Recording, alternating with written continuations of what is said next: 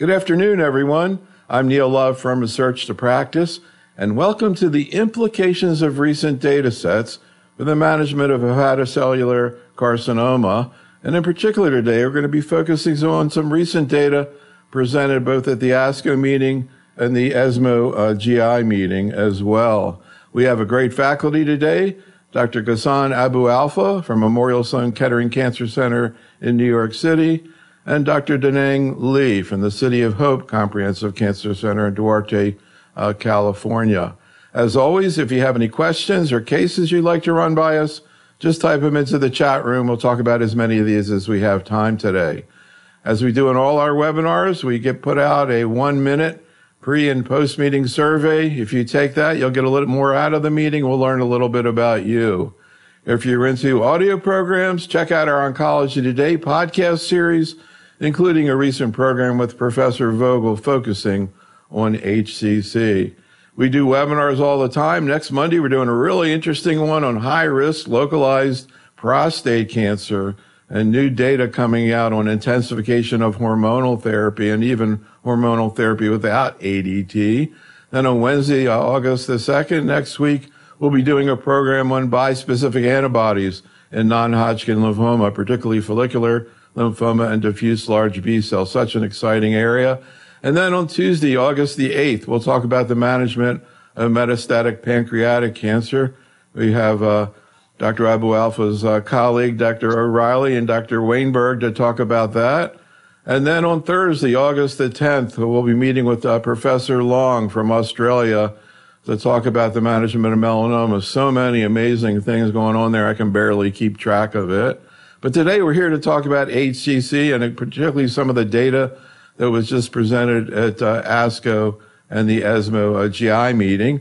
And we're going to approach this a little bit differently. We don't usually have presentations as our webinar, but today we're going to do that.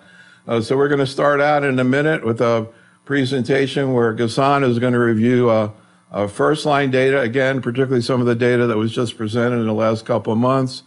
And then Dr. Lee will talk about later-line therapy, but also adjuvant therapy, a really interesting area, and we'll see where that's heading. But before we get started, I want to just sort of warm up a little bit and bring up a topic that I just find really interesting. And I'm going to start with you, Dan. And that's this issue, of the etiology of HCC and response to immunotherapy. I was always expecting that viral-related illnesses were going to lead to higher response rates. We didn't really see that in head and neck cancer and even cervical cancer. But you hear a little bit about it. Some data has come out, maybe suggesting that people with NASH or non-viral HCC don't respond quite as well. Just kind of curious, Dan, any thoughts on that?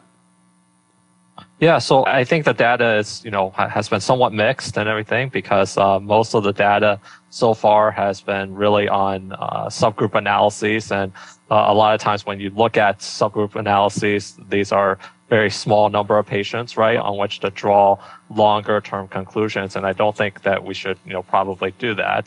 I will say that, certainly in clinical practice and what we're seeing, patients that have had NASH and everything, we still have seen, responders to immunotherapy. It's certainly in my practice, outside of definitive data, I wouldn't necessarily make the decision of whether or not to offer a patient immunotherapy just based off of the etiology of the disease at this point in time. I think we still give them what is our best available treatments so that we give them the best chance, for a response going forward. Any thoughts on this, Ghassan? And also it leads into the whole issue of predicting benefit from immunotherapy and checkpoint inhibitors, which of course is generally, been a little bit rocky. We have PD-1 out there. That doesn't always work out. TMB hasn't always worked out.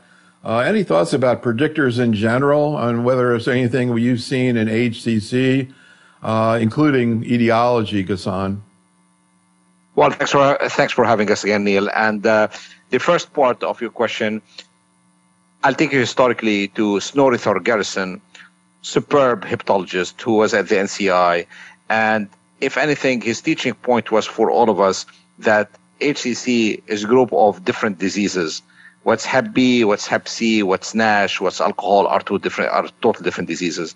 And he tried to dissect it based on the genetic makeup of the tumor. And for example, we know very well, for example, that the RAF/RAS kinase pathway is maybe Hep C. Maybe hypomethylation is more NASH, more alcoholic liver disease, etc. However, at some point in time, when we start understanding the disease better, we understood that probably, yes, there are nuances and differences, but to be fair, we don't understand them fully. What you're referring to is a paper that came out in Nature by Dave Pfister. Superb paper, which is, again, I start by saying it was a preclinical basic research paper. Dr. Pfister took the initiative to say, okay, let me see what's in the literature. I'll look at that data and see if really it makes sense what I did. And I have to say, erroneously, many of us read that data and said, oh, yeah, I should not give any more the checkpoint inhibitors to patients with NASH. No, this is not what Dr. Pfister told us to do. If anything, he was trying to explain or find out why the patient with Hep B specific will fare set well in regard to the checkpoint inhibitors. He even described, he said there's clearly some form of CD8 cells, and he called them exhausted CDAs that probably aren't contributing to this. And to be fair, he actually, quote unquote, said, we don't know what those exhausted CD8s are. We couldn't define it at the time of that paper publication. So this is where we are. I totally agree with Dr. Lee, and Dan is right. We give the therapy for everybody, independent, irrespective of their etiology of the disease. But will the future take us somewhere else? Yes, it can. It will probably be multifactorial. I don't think it's going to be only etiology. There will be other factors part of it. This is probably work that we're doing currently at Sloan Kettering for across the world, collecting tissue samples, collecting demographic data, and try to analyze what are the pinning down component that will tell us how to treat. So we hopefully will move HCC from percent chance response to 100% response chance based on a specific makeup of the tumor. So I was telling both of you that we have such a great chat room. I never know where things are going to head. And already I'm starting to see some really cool questions in here. So, Dan, Dr. Rudolph in the chat room is asking about giving immunotherapy to a patient who has active untreated hepatitis. So I don't know how often, I imagine it's not rare for you to have a patient show up with HCC who's had not previously been known to have hepatitis. How do you manage that situation? And what about her question about the way checkpoint inhibitors affected, if any? Yeah, excellent question by Dr. Rudolph. And, I think, for us, it really depends on what is the etiology of the hepatitis. And you can certainly see that from the original clinical trials in terms of how they mandated treatment, certainly for hepatitis B. And then for patients that had hepatitis C, they could have, active hepatitis C, and they were still eligible for the frontline trials that led to FDA approvals.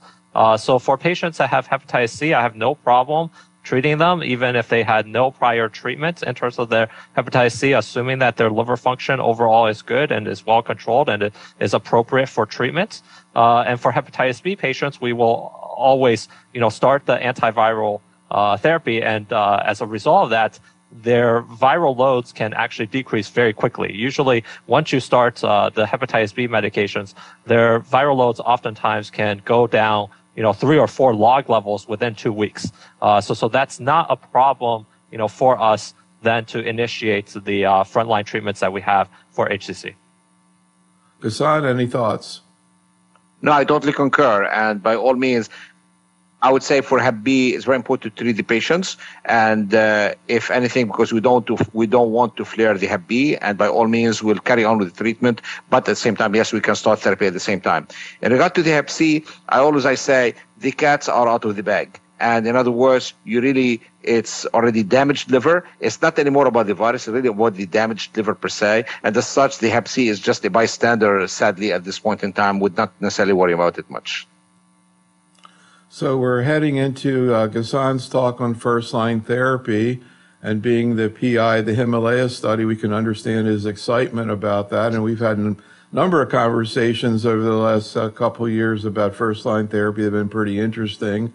But Dan, there's a case in the chat room that's very interesting. I'm curious how you would process this. This is from Dr. Kumar, part of the Florida Cancer Specialists, who has a patient who has had 2 of his varices banded, no diffuse gastritis, qualifies for atezo-bev, but drinks 6 beers a day on Saturday and Sunday. Is this amount of, of course, that's what the patient says, but in any event, is this amount of alcohol consumption by itself a relative contraindication, given you have the alternative of the stride regimen? Any thoughts about this case? I never thought about the issue of alcohol consumption. Any thoughts, Dan? Not absolute contraindication, I would say, to atezo-bev treatment. I think there's a couple of points here, for Dr. Kumar. I think one is that, given the fact that they had varices that were banded, what is the access to have, follow-up EGDs to have monitoring? Just remember, with IMbrave 150, the treatment for varices was per institutional standard. So depending on where you are, you could have more vigilant practices to, hopefully prevent those episodes of bleeding or catching them on relatively early. And certainly we do that. We usually have, serial follow-up EGDs, for these patients that got banding and everything, because we want to be watching those, very carefully. The second point is really regarding the alcohol. We've certainly treated patients that have, had continued alcohol use. And I would tell you that, from my experience, it's really been to, ask them to really cut down, because unfortunately for those patients, I've had many of those patients that have had great or exceptional responses to their treatments, from atezo-bev and everything. And ultimately, they passed away as a result of their underlying cirrhosis from that continued alcohol use. So I would say, really be vigilant and talk to those patients, because, certainly we can control the cancer and everything.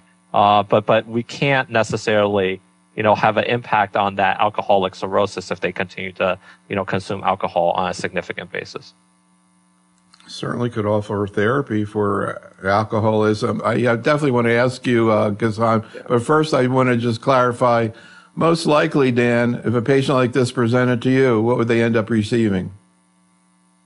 We would say like, still to cut down, and assuming that the varices are going to be controlled and can be closely monitored, we would still give them atezo-bev. So, Ghassan, sometimes I wonder what would have happened if Himalaya came out 2 years before IMbrave. But any thoughts about this case, and Dan's thoughts about it? Sure. Yeah, I'll answer the 2 parts, Neil. Number one, I would like to really stress out, though, I would say that the issue of alcohol has to be taken way more seriously in regard to HCC. And in other words, it's not like cut down, it's actually stop alcohol altogether. To be fair, we know this is not something that people can do on their own, but if anything, they have to really be engaged in regard to AA activity or a psychiatrist to help them wind down to zero. Because you don't want ever that the cirrhosis get into the driver's seat and the liver cancer is in the back seat. If anything, you want always the cancer to be in the front seat and the driver's seat. And unfortunately, when the cirrhosis hits on, you cannot really say that, oh yeah, we succeeded. We kind of, shrank the tumor, but the patient died because of cirrhosis. Still, it's a failure. So we have to be very careful and explain to patients that alcohol is a damaging effect to the liver, and the fact that you're living on a margin of liver activity, alcohol has to be totally stopped. With this said, in regard to what if the durvalumab came before the atezo-bev, by all means, there's always like what's called a first comer advantage, and totally understand and respect like why our colleagues will appreciate the atezolizumab plus bevacizumab, which to be fair is a very appropriate therapy. However, I hope that we'll be able to read into the data, not only to simply say a number which is higher, it means it's better. If I tell you I have, Neil, this car, I'm selling it for $1,000, would you buy? I think you're gonna ask me, what are you selling me?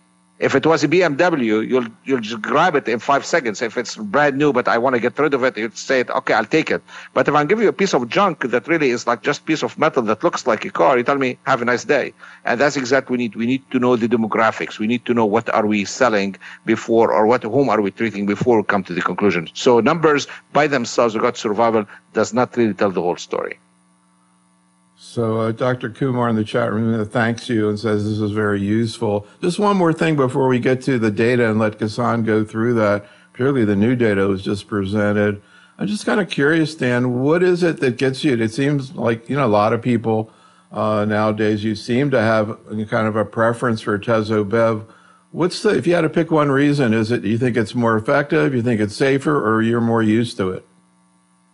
Yeah, I mean, I absolutely agree with, Dr. Abou-Alfa and everything. And as Ghassan, highlighted, there is that advantage in terms of, first to market, because I think, our colleagues in the community, as a result of that, they garner that early experience, right? And that experience, if they have a positive experience, then that's going to enforce them to continue to use the agent. I think, ultimately additional research will tell us, hopefully, as we continue to build on both of these, backbones in the future, hopefully, what is the ideal patient population for each one respectively? And I think that's going to be absolutely key, because we know that there's going to be somewhat differences, right? Certainly the advantages of a Tezo-Bev is that, for someone that, may have a little bit more symptomatic burden of the disease, the VEGF impact can be much quicker compared to the IO impact in terms of setting in with dual checkpoint inhibition. So, I think these are the things that we will continue to learn and everything. But there's no question that, when people have more experience and everything, and they have positive experiences, that's going to reassure them and everything. And as a result of that, they're going to most likely use it, more often. That's a great point, though, in terms of combinations. It could be 2-3 years from now, it's going to be the combination, the triplet, or even more that you might prefer. I wonder, too, Ghassan, whether or not the STRIDE regimen, talking about prior experience, I kind of wonder whether people's prior experience with anti-CTLA-4 PD-1, i.e. Ipi-Nivo, kind of colors their response or their thoughts. First, as soon as they see it, they start thinking about toxicity. But yet the way STRIDE was done was not the same thing as Ipi-Nivo by any means. So I think that's a good lead into your talk. And we'll let you go ahead and get started. And particularly you're interested to hear about the recent data. Thank you so much, Neil. And I definitely do concur with you that, yes, the Ipi-Nivo did not really kind of set up a nice prelude in regard to Durvalumab, but you're absolutely right. It's a totally different story over here. With this, we're going to just talk about a couple of things. And number one, of course, let's talk with the Himalaya, because this is what I was asked to. And the Himalaya, same like any other study, no difference at all. Patients with advanced unresectable hepatocellular carcinoma, good liver performance, i.e. Child-Pugh score A, regardless of the etiology, with good performance status, they were eligible to go on the study. The study did stratify patients based on the etiology. Makes sense to understand from that perspective. And of course, on the macular vascular invasion, like any other study, as well as the performance status. The study had originally 4 arms, but it was actually brought into 3 because of the following. The comparator is sorafenib, that's easy. The primary arm is actually the STRIDE regimen itself, which is 1 dose, literally 1 dose of tremelimumab only, plus durvalumab once on every month. The other arm is durvalumab alone, single agent anti-PD-L1. And the third arm was actually the tremelimumab 75 milligram at 1/4 of the dose, but will given 4 times and followed by the continuation of the durvalumab. Interestingly, that arm was stopped because based on the AZ22 study, we found out that it was equivalent durvalumab as single agent, and such it was discontinued, and that's why we carried on with the 3 other arms. This study is the largest study ever still for liver cancer, close to 1,200 patients, and the primary endpoint was survival for comparing the STRIDE, tremelimumab plus durvalumab compared to sorafenib. There was another objective looking for non-inferiority for durvalumab compared to sorafenib. What did we find out? If anything, this is now updated data. This is not what you saw originally in the New England Journal of Medicine evidence. This is actually a new evident data that we just reported, as Dr. Love mentioned, at the ESMO World GI meeting in Barcelona. Now we're looking at 4-year update of overall survival. You can see that still, of course, the median survival is presently still positive. in favor of the steroid or the durvalumab, tremelimumab, 16.4 months compared to sorafenib, 13.8 months. But as we know, two important components. Did we have early responses? Absolutely. The earliest response was actually barely 2 months. This is how fast it was. So this is really kind of, not only in regard to anti-angiogenic, it can happen with also anti-CTLA-4. But more importantly, did we have responses that continued to evolve over time? Yes, we did. And as you can see, the separation of the two curves carried on from 18 to 24 to 36 to 48 months, enough that by 4 years, 25% of the patients on the steroid regimen are still alive. That's really the important new advent data, and this compared to only 15% on the sorafenib. For the durvalumab arm, it was the same thing. We saw the separation, but remember, this was done for non-inferiority. This is a comparison of sorafenib to say they are equal. And this actually is important for two important components to show, yes, it is non-inferior, but the important other conclusion, it proves again one more time, as we can see, barely that much difference between the durva at 19.3 months at 40 years compared to 15.1 for the sorafenib. Yes, that tremi dose that we gave in the beginning still has its effect even for after 4 years. And it's very important not to undermine it saying, no, I don't need it. It's very critical to give. And that's why this 25% that we saw for the durva tremi carried on. Another thing that we brought on in regard to the discussion was the issue of the adverse events that are immune-related. And interestingly, it appears to be that patients with immune-related adverse events, they fared better on the study. And we can see it over here clearly with a quite impressive improvement in outcome. Enough by 3 years, 36% of patients with the immune-related events were alive, while 27% without the immune-related. This is quite interesting for us because it seems to heat up the immune system. It appears to be this will translate into benefit. We've seen that described here and there, but we've never seen it actually really implied to an improved in outcome or improved overall survival. So in other words, we should not worry if we see a adverse events occurring that's immune related in a patient. Of course, take care of it, adjust it as necessary, but more importantly, anticipate that this is going to actually lead to better improvement outcome of the patient. And this, by the way, of course, carried on based on a temporal pattern. And this is, again, one more time, nicely exemplified over here. Some kind of like prime event which occur exactly as was described many times. This is beautiful data that came out originally from melanoma, but these kind of different adverse events in regard to the immune-related being category or organ-specific, the hepatic kind of like peak up in the beginning. You can see that the colitis might occur at some point also in the beginning, and you start seeing the later on events that occur afterwards. However, more importantly, it appears to be that most of those events with the durvalumab and tremelimumab in the slide, which you can see on top of the two panels, really occurred rather in the prime start of the event of therapy, and then you can see at the bottom with the durvalumab alone, pretty much similar kind of finding, but no doubt that the advantage was as translated in what I showed a second ago, very much translated into improved benefit for the steroid regimen that happened. What else has happened in the last few months? Lots going on. This is nice data that was presented on behalf of the Embrave 150 in regard to the atezolizumab plus bevacizumab. And this time they are looking into the updated efficacy. And this is, again, nicely presented in regard to the improvement in survival, as we nicely know it, in regard to the improvement in outcome. Is still holding even after the 15.6 month in regard to the overall survival, most critically. Maybe a little bit less of a tad in regard to the progression-free survival. Understand, because progression-free survival in regard to checkpoint inhibitors is not necessarily a prime event that we should really focus on quite a bit because of the priming of the T cells that take a little bit longer than what the PFS will translate. Nonetheless, as we can see over here, in regard to the updated data, in regard to subgroup analyses, it's nice to see again one more time exactly what we were just doing in the pre-chat, that after all, yes, the benefit was across the board, even though the etiology, exactly as expected, Hep B, Hep C will probably fare a little bit better than the non-viral.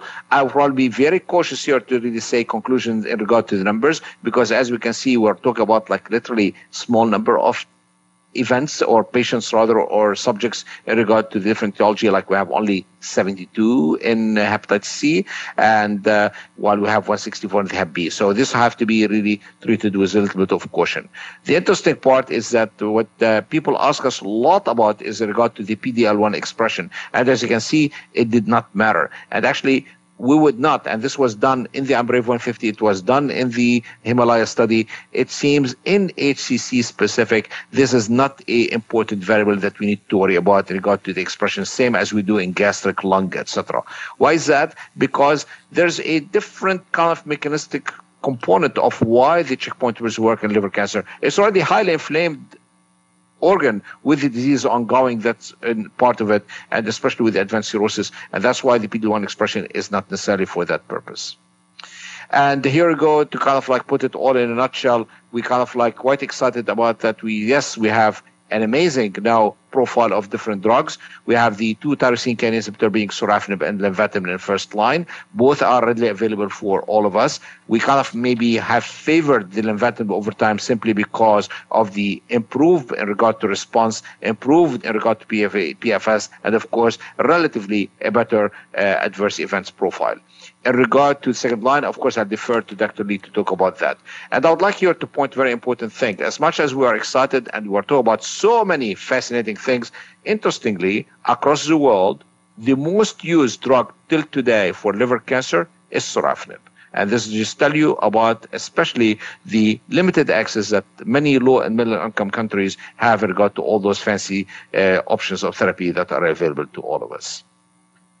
And understandably, other events that occurred, and this was nicely updated again at the World GI, is the Rational 301 study, which is the phase 3 trial looking into tislelizumab, which is again an anti-PD-1, which is interesting FC kind of alteration that probably can enhance it further, but compared to sorafenib one more time and looking into outcome. Etiology was varied, and same time the other requirements or eligibility criteria were the same like any other study. As you can see over here, yes, there was an advantage for the tislelizumab. As you can see, median overall survival 18.2 months versus 14.2 for the sorafenib. And we can see that if anything, this was updated for the more than 65-year-old. But still, of course, for the overall population, we have the 15.9 versus 14.1. Now, who are those patients? Why we're doing this? To be fair, this is still in abstract format. Would like to see more as it comes, but if anything, it will be interesting to remember that etiology does matter, and it could be that we have more of the Hep B patients that we know very well with the control of the hepatitis, exactly as Dr. Lee mentioned, with the treatment can fare better because sometimes they don't even have cirrhosis. Yes, could have contributed to this improved outcome in those patients. Interestingly, though, in that study specific, the subject that we've been touching on a little bit in regard to adverse events, and especially the treatment-related adverse events, we can see here that the patients rather fared very well, and this compared to the sorafenib. We can see just from the peaks that happened are mostly sorafenib related, but nicely, we don't have the data. Could it be that, yes, the adverse events that occurred, especially the ones that are immune-related, could have enhanced the response to therapy as we just showed in the slide? We don't have that piece of data yet. And lastly, is in regard to the ESMO, pembrolizumab plus nivolumab, fascinating data that was presented by Dr. Shen from Nanjing in China. And this is looking into this combination of, again, one more time, anti-PD-1 plus anti-VEGF compared to sorafenib. And this study looked again at the same kind of profile that we had in regard to all other trials. But as you can imagine, this trial was heavily loaded in regard to ACC in Asia, and you can see here the co-primary endpoint was actually the PFS part, and you can see it had a little bit improvement in regard to the pembrolizumab rivoceranib, 5.6 versus 3.7 months. But I would say the big news was in the co-primary endpoint, this is a primary endpoint, the overall survival, 22 months compared to 15 for the sorafenib.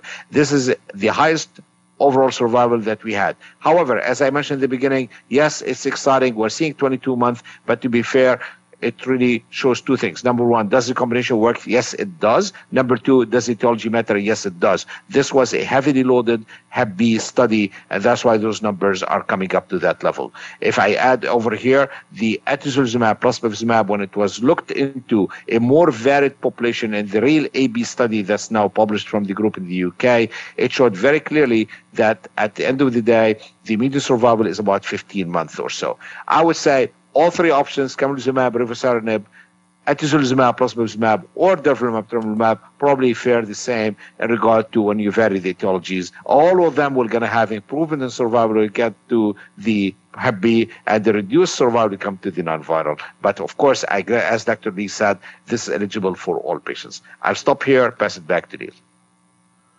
So a couple questions before we get to your cases. First of all, any other data with IO, TKI that we should be aware of, Ghassan, particularly lenvatinib pembro? Yep. No, that's great. I was expecting that question, and this is really, actually, we'll talk about lenvatinib pembro. We'll talk also about the atezolizumab plus cabozantinib, because there are two checkpoints over here. The pembrolizumab plus lenvatinib was really a very exciting, highly anticipated study, and guess what? It came negative. It came with the median survival close to about 21 plus months for the combination of the atezolizumab, I'm correcting myself, the pembrolizumab plus the lenvatinib, but 19 months for the lenvatinib alone. And like everybody, you're like, whoa, where is this coming from? Interestingly, we are waiting for the data in a manuscript format. And always we say, don't conclude from abstracts. This is really an abstract. It's called an abstract. And if anything, we have to wait for the data, because it seems that many patients did get as a second line checkpoint inhibitors on the lenvatinib arm per se. And this actually, however, there was a kind of like almost in parallel, a ASCO presentation, again in abstract format, that it seems that the sequencing might matter, i.e. if you give lenvatinib first, followed by pembro, funny enough, it might be better than lenvatinib plus pembro. We have to wait and see until this pan out in regard to these studies. The other one to talk about, even though it sadly was negative, is the atezolizumab plus cabozantinib. And I would say there were two caveats over here. One of them is that the design of the study, with the primary being PFS, as you heard me say before, PFS is not really the prime event that should we worry about in checkpoint inhibitor. But interestingly also, the cancer immunity cycle, as we're referring to, that this anti-PD-1 and PD-1 activity require a kind of a chain of command requirement to really do their job. This can be an anti-VEGF, like in the camrelizumab, like in the atezolizumab, bevacizumab, but it can be also anti-CTLA-4, all the way in the lymph node, which is the anti-CTLA-4, as we just said. Interestingly, the cabozantinib does not really have a role directly in regard to the cancer immunity cycle, and I would say probably it was a little bit far off, and that's why I probably did not contribute much in that regard to the combination therapy. So a question to Dan. In what situations, if any, would you use single agent IO up front? You know, we hear about this being considered with older patients or a lot of comorbidities. And if you do, which one, even putting aside reimbursement, any preference? Yeah, so, I think that's a great question and everything. Really, where we would use single agent immune checkpoint inhibitor would be, like you highlighted, those patients that are, truly, truly frail. I would never use, I would say, chronologic age alone as the criteria for excluding a patient from combination treatment.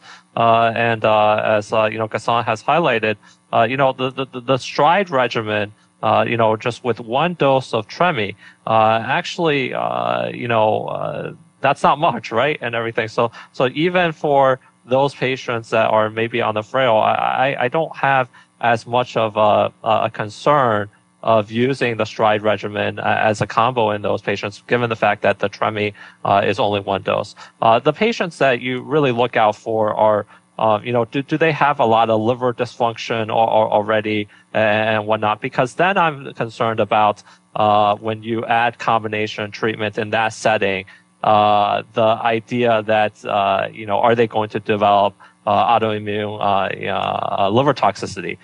We know from STRIDE that there was about potentially 20% of patients that required steroids in that sense, and we do know that single agent immune checkpoint inhibitors would be less. In terms of specifically which one we would use, I think durvalumab is very reasonable given the fact that Himalaya has that phase 3 data as a single agent immune checkpoint inhibitors. But if you look across the board of overall survival and do cross trial comparisons of durvalumab, tislelizumab, even nivolumab originally from Checkmate 459, even though it's a negative trial, the OS is actually identical, between those immune checkpoint inhibitors. So really no preference, but given the fact that you have phase 3 data of non-inferiority with durvalumab as Ghassan just presented, certainly durvalumab makes a lot of sense if you have to use it as a single agent.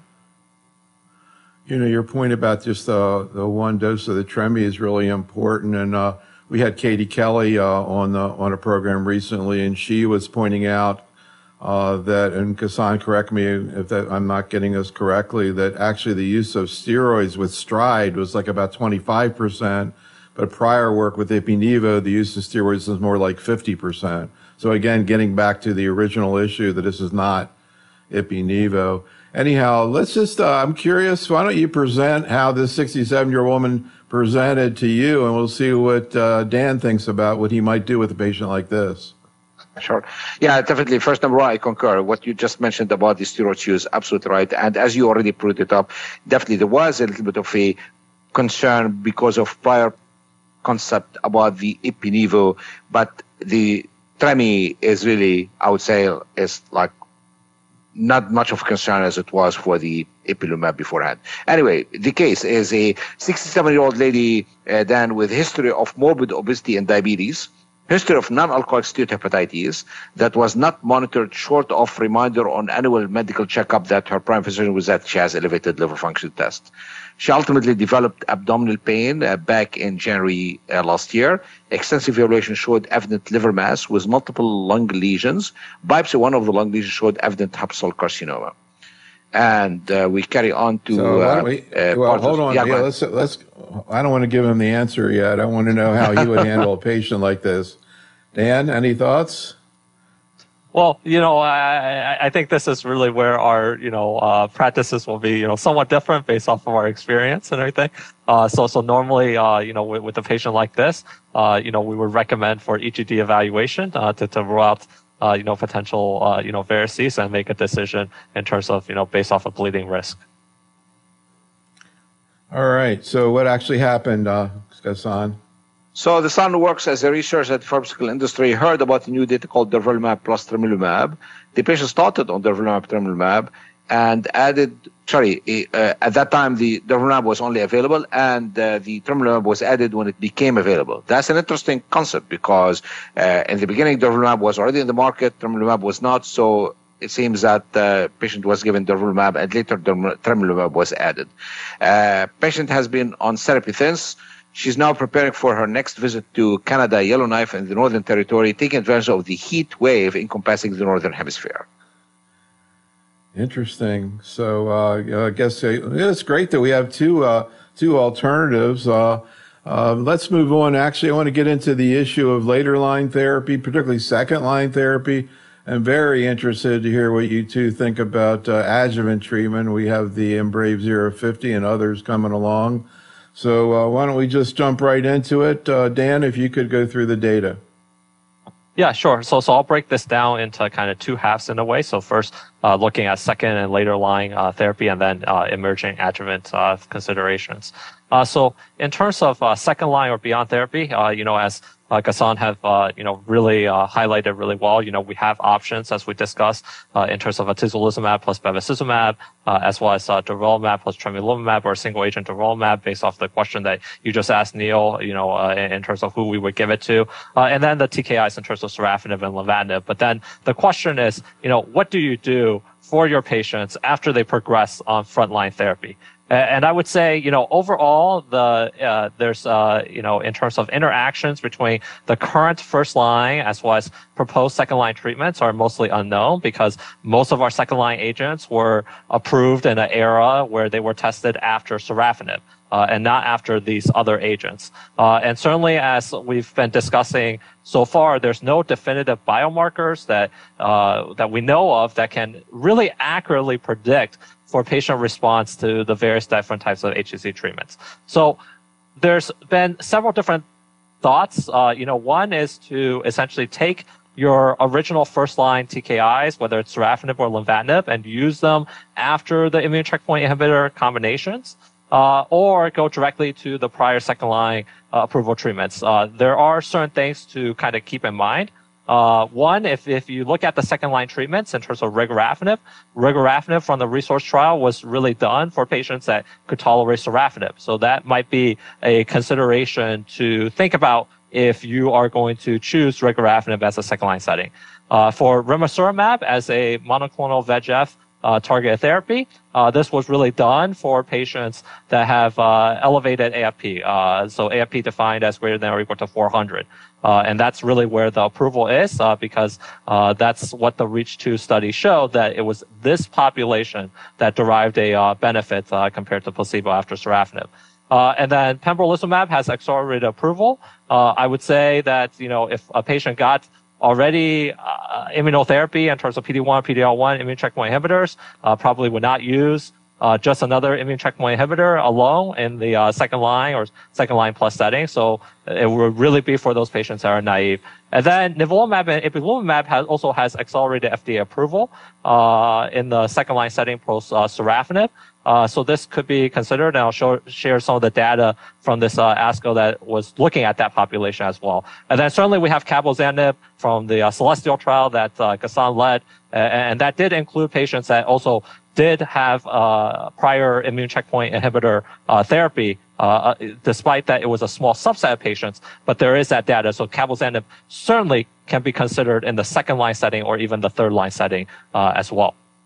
So, this just shows you kind of the current second-line treatments in terms of regorafenib based off of the resource trial, in terms of improvements in PFS as well as OS compared to placebo, as well as cabozantinib and ramucirumab that we mentioned about. So all of these are really viable options, and then the challenge is really deciding how do you sequence these treatments given the lack of data, and what do we do going forward? So at this year's ASCO, that there were some interesting abstracts, and certainly too many to cover, but I picked a few just to highlight here in terms of different concepts that we're looking at. So if we're thinking about using the prior first-line treatments and everything, I think we can all agree that, sorafenib and lenvatinib certainly does still have a role, and as Ghassan mentioned, we probably would favor lenvatinib just because of the higher objective response rate, as well as a progression-free survival advantage numerically that has been larger. What we don't know is what is that objective response rate truly in the second-line setting post atezolizumab plus bevacizumab, as well as post durvalumab plus tremelimumab. We think that there's been some small retrospective analysis that shows that the objective response rate is somewhat lower, anywhere between, maybe 8% all the way up to, 13 or 14% congregates based off of, several retrospective analysis. But I think this abstract was very interesting in the sense that it's looking at, can we combine something on top of lenvatinib, and in essence, use this as a possible second line treatment going forward.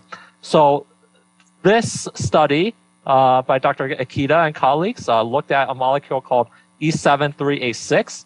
So what E7386 really does is that it blocks the interaction between CREB binding protein that's involved in the beta-catenin pathway, and it modulates the Wnt and beta-catenin signaling. And we know that certainly this is a pathway that is involved in HCC pathogenesis, and that's the rationale behind targeting it.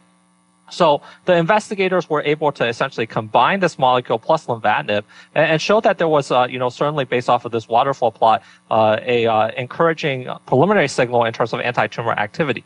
What was even more interesting was that there were even patients that were previously treated with lenvatinib that got this agent, and still 3 out of the 11 patients in those patients that previously had lenvatinib had a response. So potentially this could be a rescue medication or could further heighten the efficacy of lenvatinib in this setting to potentially prevent possible resistance mechanisms going forward.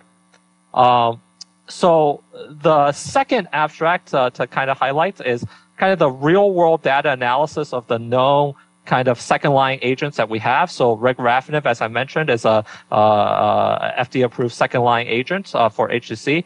And here, previously Dr. Finn had reported on this, and then Dr. Kaseb had an abstract at ASCO which showed that in the real world there was somewhat differences in dosing of regorafenib in the second-line setting. That most of these patients did require additional dose reductions compared to the clinical trials as we expected.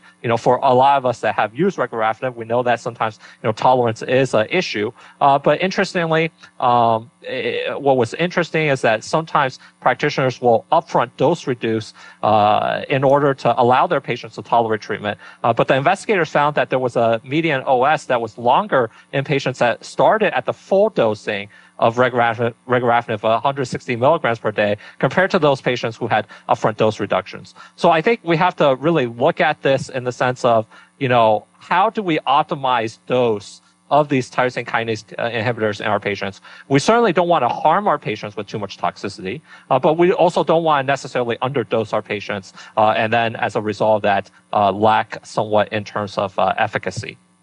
And then the final concept is, should you use IO after prior IO regimens in the frontline setting?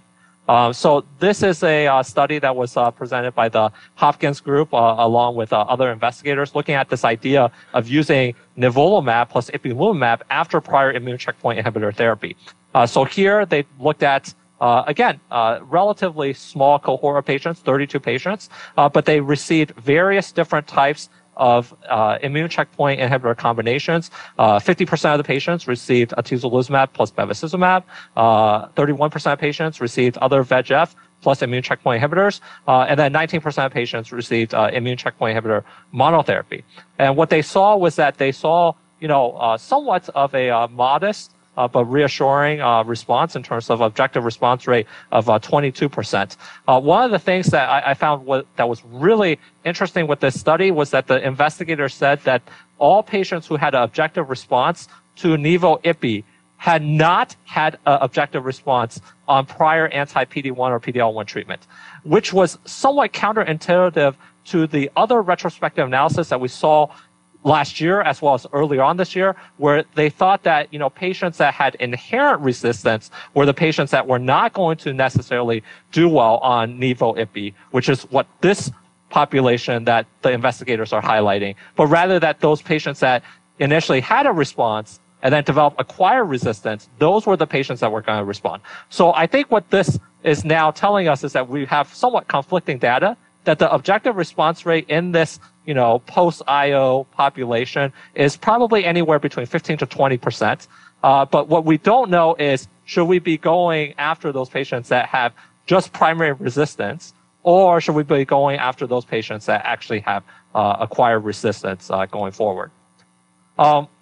So there are several ongoing trials that are looking at, various different types of questions in the second line beyond setting, post-IO treatment. So IMbrave 251 is looking at the idea of continuation of checkpoint inhibition with atezolizumab plus frontline tyrosine kinase inhibitors, whether it's lenvatinib or sorafenib, now being used in the second line setting versus sorafenib or lenvatinib alone. And certainly our colleagues that are part of the accrual network is also looking at this question with continuing now atezolizumab with either cabozantinib or lenvatinib versus cabozantinib and lenvatinib alone. And then there is this question of, nivo-ipi post atezolizumab, bevacizumab that I've highlighted, before as well. So, for kind of the second half, we're going to look at, kind of considerations for those patients that have resectable HCC. So, at AACR this year, as well as we got an update at ASCO this year, was the IMbrave 050 study that was looking at the role of adjuvant atezolizumab plus bevacizumab. So these were patients that had a confirmed HCC diagnosis that was going to undergo curative intent surgical resection or ablation. They had to have high risk of recurrence, really defined by the fact that they either have a fairly large tumor, greater than 5 centimeters, multiple tumors, microvascular invasion, minor macrovascular invasion, in terms of VP1, VP2 disease, as well as potentially poorly differentiated tumors. So grade 3 or grade 4 on pathologic diagnosis. And for those patients, after either surgical resection or ablation, they were randomized to receive atezolizumab plus bevacizumab up to 17 cycles of treatment versus active surveillance. And the primary endpoint of this study was recurrence-free survival. So these are the baseline characteristics, and as you can anticipate from a large phase 3 global study, the treatment arms were relatively well balanced in terms of ethnicity, ECOG performance status, PD-1 expression. Majority of these patients did have hepatitis B. Well above 62% of patients had hepatitis B, whereas other patients, including hepatitis C, as well as non-viral etiology, were included as well, albeit, relatively at a lower threshold. And we understand that because, the hepatitis B patients usually tend to maybe possibly have a slightly more indolent tumor and everything, and can get to that, time of surgical resection. And in terms of BCLC staging, most of these, as you would anticipate, would have BCLC, stage A disease. These are the curative procedures that they had. Majority of patients, above 87% of patients, they had surgical resection. Some of these patients did have adjuvant TACE following resection. This is something that typically is done in our Asian countries, including China. A lot of our Chinese colleagues, will do this as part of their, adjuvant treatment. And certainly for a high-risk population, we might understand why they would do that. And then there were about 12% of patients that had ablative therapies as well. This is the primary endpoint. The study did meet its primary endpoint in terms of recurrence-free survival. So adjuvant atezo-bev did prolong recurrence-free survival compared to active surveillance.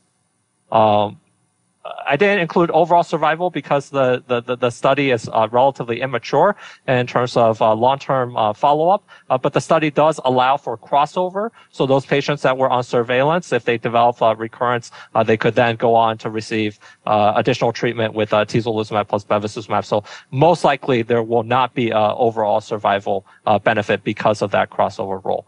But in terms of, overall safety, it is really kind of consistent with what we've seen with the atezolizumab plus bevacizumab regimen. Common AEs that were observed are no AEs for this regimen, whether it's proteinuria, hypertension, some mild increases in liver function in terms of AST. The grade 5 events in terms of arms, for the atezo-bev arm, there was one case of esophageal varices hemorrhage that was related to the atezo-bev, and one case of ischemic stroke related to the bevacizumab. So these are no bevacizumab toxicities, and again, really highlight doing a good history on your patients in terms of understanding their comorbidities, as well as the fact that we need to do the EGD to minimize any risk of bleeding from the regimen itself. The patient-reported outcomes were also reported at ASCO this year, and what you can see was that what was reassuring was that there was no significant difference in terms of all the various different types of quality of life domains between the patients that received the adjuvant atezolizumab plus bevacizumab versus the patients that were on just active surveillance. So this is really assuring that even going after a treatment in the adjuvant setting, that they did not necessarily have a deterioration in terms of quality of life in that sense. So I think what is the future? The future is that we're going to have a lot more questions. The question is really going to be, is single agent immune checkpoint inhibitor therapy enough in the adjuvant setting? And we can potentially get clues with these ongoing trials that, should be reporting out pretty soon, whether it's Checkmate 9DX, which is looking at nivolumab versus placebo, or Keynote 937, which is looking at pembrolizumab versus placebo. But what is probably the most intriguing study to me will be Emerald 2, because of the fact that it has 3 arms in the study, looking at the combination of durvalumab plus bevacizumab versus durvalumab versus placebo in the adjuvant setting. And that should really be able to tell us whether or not we need combinations going forward, or is single agent immune checkpoint inhibitor in the adjuvant setting enough for our patients. So then the final consideration is this idea of neoadjuvant immunotherapy. There's a lot of thought that, as our systemic treatments have gone better, can we potentially downstage our patients and get them to, potential curative liver transplantation? However, previously the concern has been either graft rejection or potential recurrence. If you look at a literature search of some of the patients that went on to receive prior neoadjuvant anti-PD-1, PD-L1 immunotherapy followed by liver transplant, what's seen is that, potentially rejection has occurred in 11 out of 45 patients, and recurrence occurred in 2 of 45 patients. So about, 25% of our patients, potentially can develop rejection. Now, the issue is that there has been different lengths of the neoadjuvant immunotherapy that was given, different lengths in terms of the washout period prior to transplantation, and different expression, potentially of PD-1 or PD-L1 in the donor tissue, and what they received as, a post-transplant regimen. So all this really has to be considered. There was this abstract at ASCO this year that's looking at the STRIDE regimen that Dr. Abou-Alfa mentioned, and now the investigators are looking at the STRIDE regimen as a total of a 4-month regimen as neoadjuvant treatment prior to liver transplant.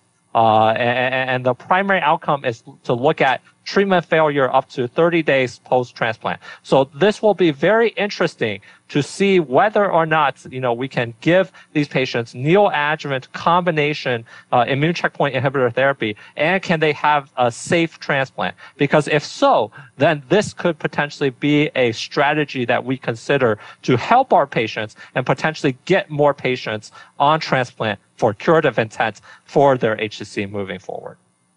There are also other ongoing trials. So these are predominantly in Asia. So there's a trial that's looking at lenvatinib plus pembrolizumab, as well as lenvatinib plus durvalumab as neoadjuvant immunotherapy for patients, prior to liver transplant. So certainly a lot of exciting things on the horizon, in this field of adjuvant, neoadjuvant setting, to potentially help our patients to be cured of HCC, going forward.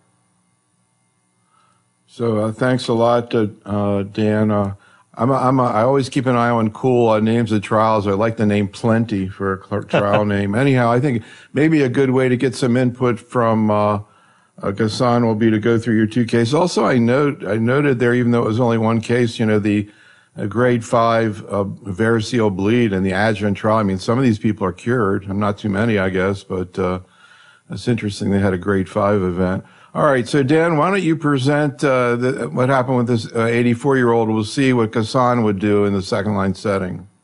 Yeah, so this is an 84-year-old gentleman that we had a history of hepatitis B, had abdominal pain, comorbid medical conditions include type 2 diabetes, hyperlipidemia, hypertension, chronic hep B.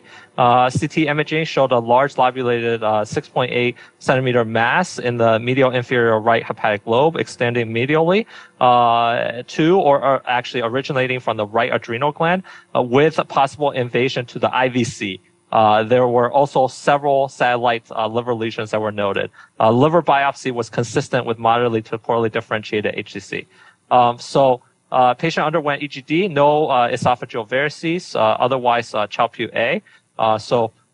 Interesting to see what Ghassan would do and everything. I think we all know what I would do, but also would see what Ghassan has to say.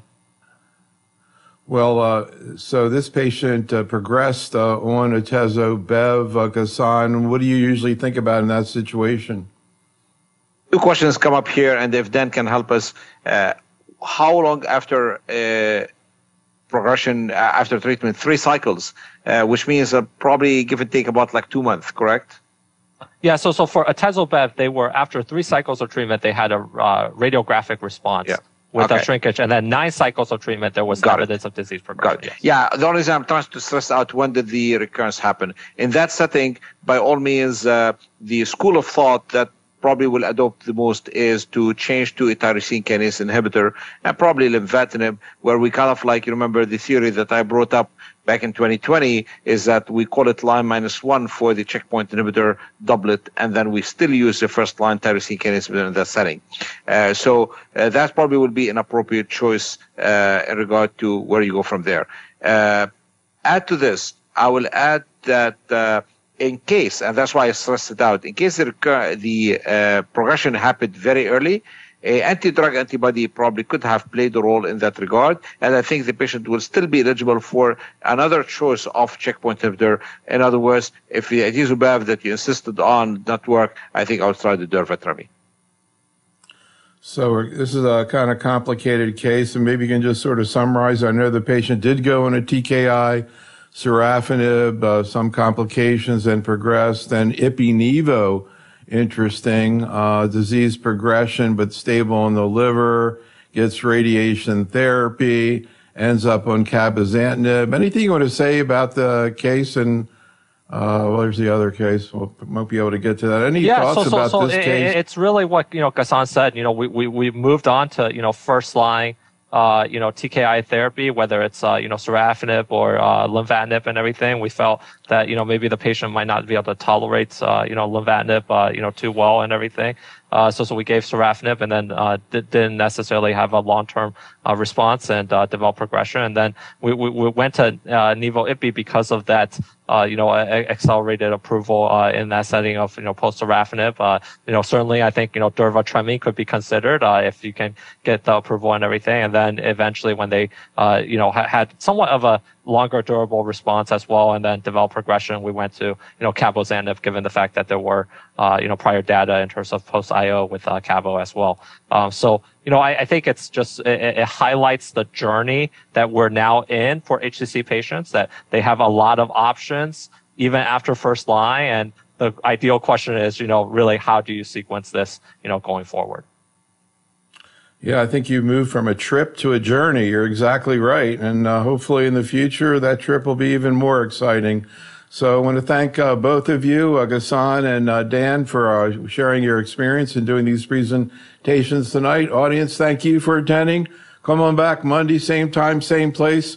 We'll see what Dr. Schur and Dr. Taplin have to say about localized non-metastatic prostate cancer. I'm kind of wondering whether LHRH agonist by itself is going to be going away with all these new intensive regimens coming in.